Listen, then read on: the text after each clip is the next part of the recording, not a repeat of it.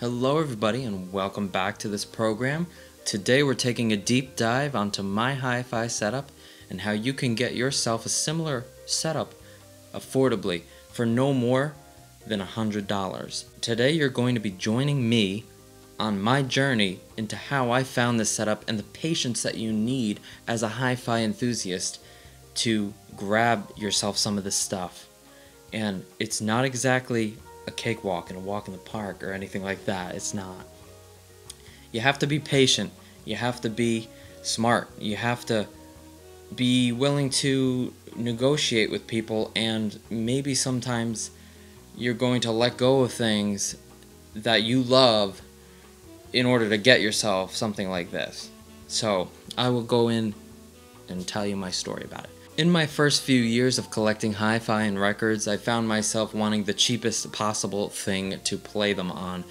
Unfortunately, that was a little bit of a messed up concept, because you want to preserve this medium and play it in the way that it should be, and not on some rinky-dink system like a Crosley. And I was guilty of having the big Crosley dark wood unit with that radio and that piano hinge that lifts up, and you play your record on this rinky-dink little stylus that you can't even change out. It's stuck. It doesn't have a weight, a counterweight. It doesn't have those things. It doesn't have those beautiful high fidelity qualities to it. And that is something that you want to be looking for in your hi-fi setup, used or not used. But today we're talking about everything that is used in my setup, which is everything, for under $100. Facebook Marketplace is a very good outlet for you to find stuff that you wouldn't usually find in antique stores or the Salvation Army. Sure, you can find a good set of speakers, maybe Sony speakers at the Salvation Army. For example, I found my Sub Woofer at a Salvation Army or Savers store. My Sub Woofer is a kind of a hulking, not powered, light enough, but big and hulking sound-wise. The quality is gorgeous on this subwoofer, and it is from Sony, and it matched my tower Sony loudspeakers, and that is what made me want to buy that for $5. I will try that out. I'll hook it up to my sound system at the time, and we'll see what's what. And so what you want to do is go on Facebook Marketplace and wait for what you want. If you want one of these silver puppies with the silver facing here, if you want one of those, by all means, you wait and you find it. They are on Facebook Marketplace. And in my instance, sometimes you're going to have to bargain away some things that you loved vinyl-wise in a trade-off to enable to get that. Fortunately, I had doubles of Beatles records, and Beatles records in the vinyl community are essentially like high-quality silver. Not gold, but high-quality silver that can get you what you want if you want to trade. If I have good Beatles records cleaned up in sleeves with new inner sleeves, new outer sleeves, and I suggest that to someone on Facebook Marketplace who's got one of these silver-faced, beautiful retro vintage receivers, they might say, yeah, sure, I will take all your Beatles records and, some Led Zeppelin. I'll take some of those and we can do a trade. And in my case, that is what happened. I went to his house, I traded the records, and he gave me this for free. This vintage silver receiver is a Nikko STA 7070 receiver at $150 value. I got it free on a trade. This is what you're going to be plugging all of your outputs into.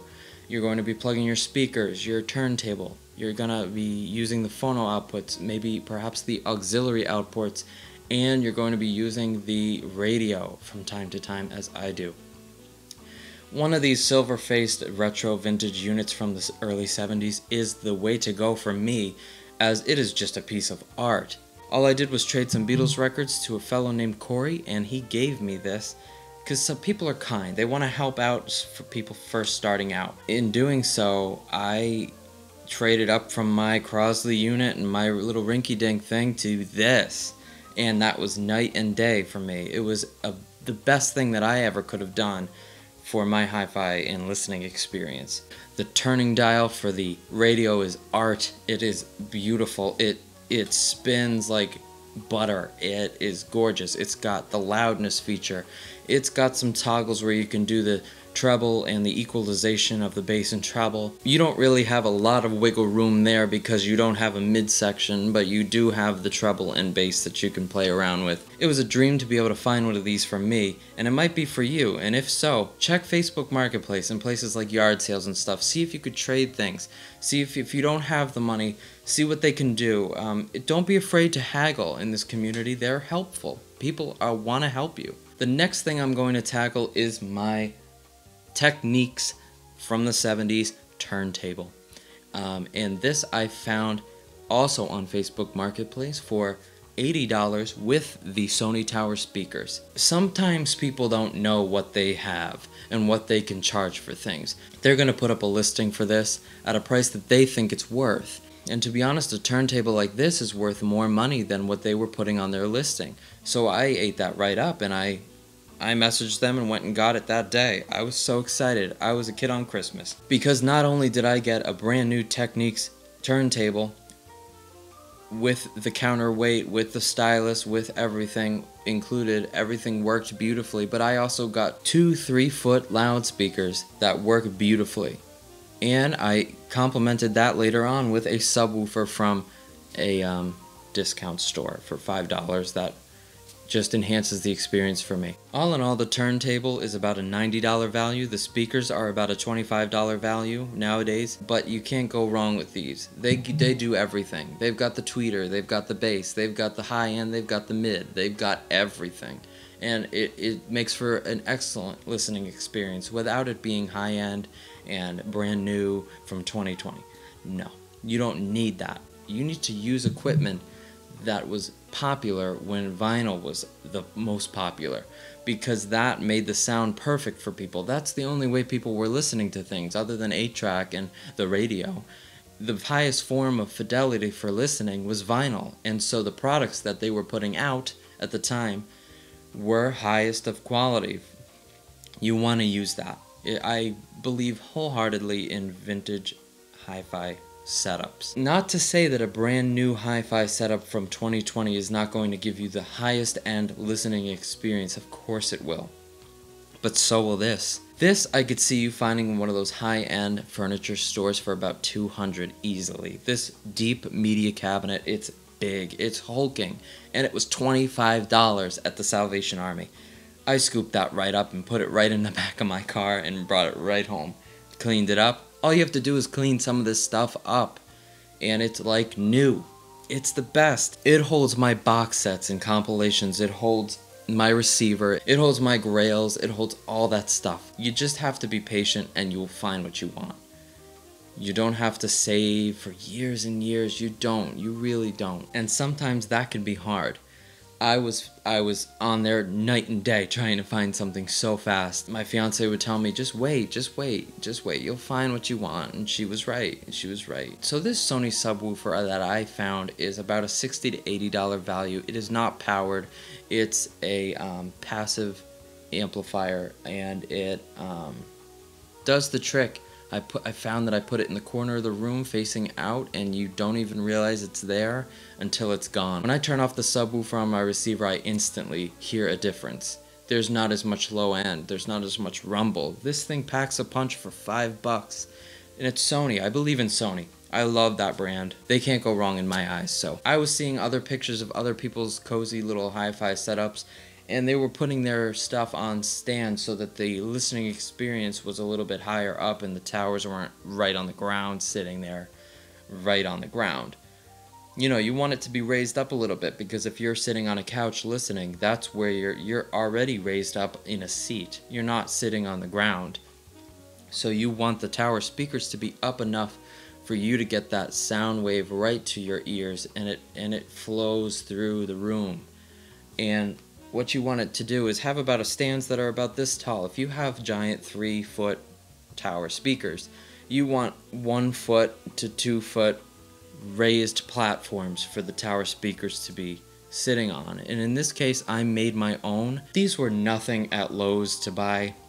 You can buy, for both of these I probably paid about 60.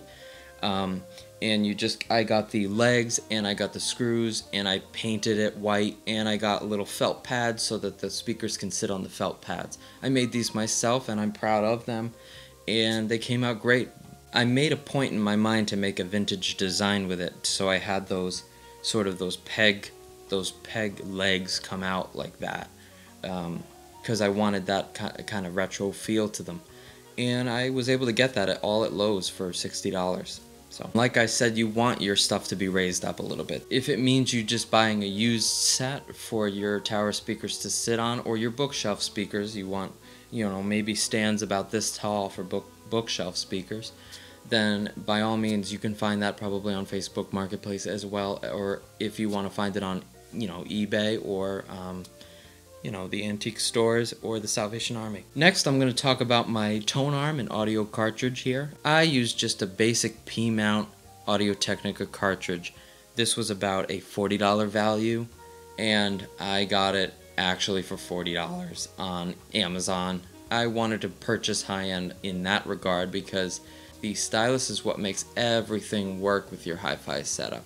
It's what rides through those grooves. It's what you hear. You hear the stylus. Some styluses can be bright, some can be muddled, some can be great in the mid-tones but horrible in the top and bottom. You want to be able to get yourself a great cartridge, so don't skimp in that department. When I got my Technics QD33, the stylus on it was gone. It was gone. I played, a vinyl record, and it wasn't there. Nothing was there anymore. They recommend that you switch them out every few months to a year, and I agree with that if you're playing records all the time, for sure. With the amount of rotations, it wears down the stylus, it wears down the diamond in the stylus. I use an Audio Technica AT85 EP cartridge. You can't go wrong with this. It's a high-end basic stylus for your records. It's great. The most important thing you want in your turntable, if you're buying used or new, is the counterweight on the back of the tone arm. You want a turntable with a counterweight, as that will distribute the balance so that the needle isn't driving into those grooves. You want it to sit a little higher in the groove so that it is not destroying your records over time. So I do recommend a turntable with a counterweight. That is very important. Lastly, I'll talk about the lamp. I found this at Marshall's, and it was on sale for $10 from like $30 because they thought it was broken. The wood stand from the base was loose. It needed to be tightened on the bottom, honestly, so I got it for $10. You want to be able to have a light shining down on your record so you can see the grooves. So if it's late at night, you're having a party, you don't want to have all the lights on in the room. You want to keep the mood. You want a light on your setup, and that's exactly what I have. This Audio Quest brush that I use is very important, as you want to be able to brush the vinyl like this and hold it there for about 3 to 5 seconds, 2 rotations, 3 rotations, and then take it off the vinyl, and you want to clean it out by going like this. You don't have to do this every time, but I do it at least every time I play and when I switch sides. It's just become a ritual as to how it goes, and a lot of other people I see do the same. Now again, you don't have to if your vinyl's amazing and clean, or you're throwing a party and you don't want to be having to brush the vinyl like that. Just flip it over, put it on. If it's clean, you're fine. But if you never know the amount of surface dust that your stylus is going to pick up if it's there, so you want to eliminate this with a anti-static brush. Very important. I got this one from Audio Quest, and I didn't skimp on this either. This was about $20, and it was a great purchase. I mean, it's gonna last me the rest of my life. I mean, it's gorgeous. It's got nothing on it. You can clean this by going like this about 10 times.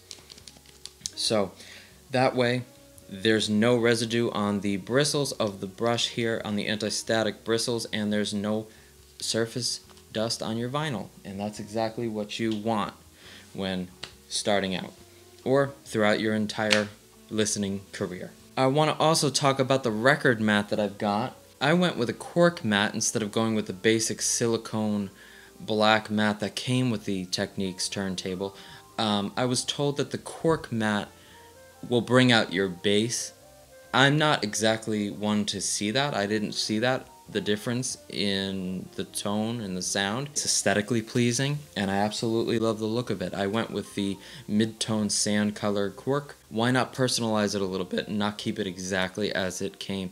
A lot of people I now have been seeing have this thick acrylic platter, and that looks gorgeous, but that is going to run you so high. We want to be saving on our setup because you're going to get a great sound for minimal dollars. If you love a bargain, get a setup like this. You can't go wrong.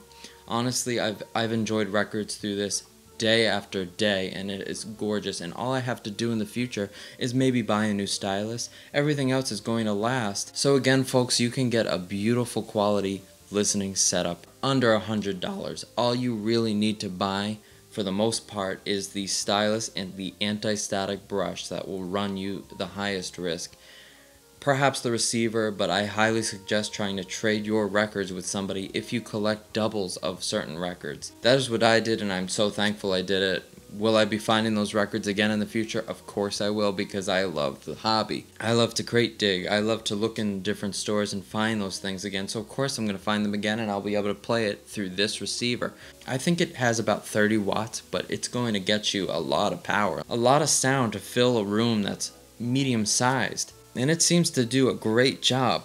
And yes, this is a solid state amplifier. It is not a tube amp, but you don't have to go with tubes in my mind. Yes, I would love to upgrade to a tube setup in the future, but I know that's going to cost me. Folks, if that was informative in any way, you do not have to break your bank to get yourself a high quality vinyl setup from a different era. So folks, happy collecting.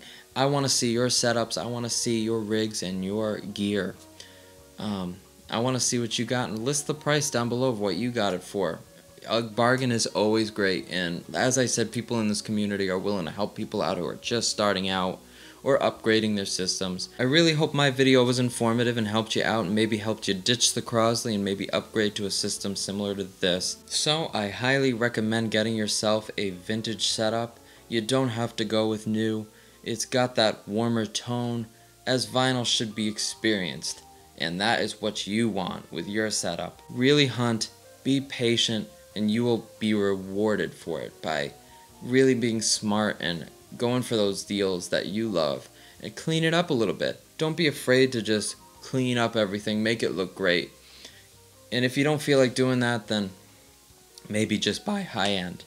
Maybe just go ahead and buy high-end then if you don't feel like cleaning it up and making it look good. But in my mind, that is the funnest part of it, is the hunt, the cleanup, and the enjoyment of seeing that, and people look at it and be like, wow, you must have paid thousands. Nope, under $100. So folks, go ahead and comment below and let me know what your hi-fi setup is and how your journey is going, and maybe I can help you if you need it. And until then, you can catch me lounging to a melody, and I'll catch you on the next one. Bye-bye.